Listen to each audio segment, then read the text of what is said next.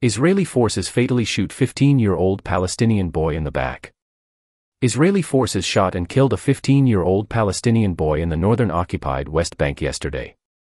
Fadi said Kamal Suleiman, 15, was shot in the back by Israeli forces around 3:15 p.m. on February 21 in the Palestinian town of Azan, east of Qalqilia in the northern occupied West Bank, according to documentation collected by Defense for Children International, Palestine. Fadi, while standing on the roof of the Palestinian Red Crescent Society building, allegedly threw some stones toward a heavily armored Israeli military vehicle. An Israeli soldier near the military vehicle shot Fadi in the back from a distance of about 150 meters, 492 feet. Israeli forces then cordoned off the PRCS building so no one could offer aid to him as he bled out.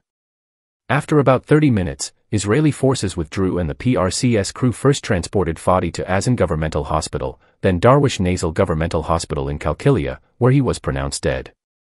Israeli forces routinely shoot Palestinian children then prevent paramedics from reaching them, said Eid Abu Iqtash, Accountability Program Director at DCIP. As Palestinian children are increasingly targets in the West Bank, Israeli forces' rules of engagement seemingly allow direct targeting of Palestinian children where no threat exists to justify the use of intentional lethal force. Fadi's father and uncle attempted to reach him after he was shot, but Israeli forces blocked them and fired warning shots.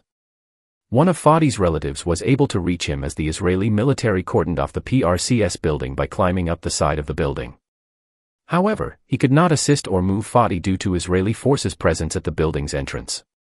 101 Palestinian children have been killed in the occupied West Bank since October 7, according to documentation collected by DCIP, when the Israeli military began a full-scale military offensive on the Gaza Strip dubbed Operation Iron Swords.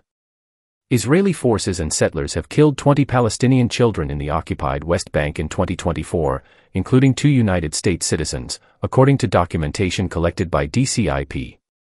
In 2023, Israeli forces and settlers killed at least 121 Palestinian children in the occupied West Bank, according to documentation collected by DCIP.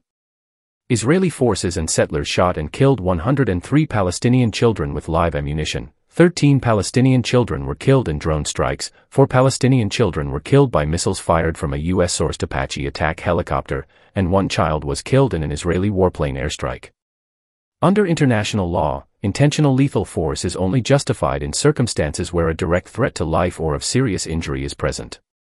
However, investigations and evidence collected by DCIP regularly suggest that Israeli forces use lethal force against Palestinian children in circumstances that may amount to extrajudicial or willful killings.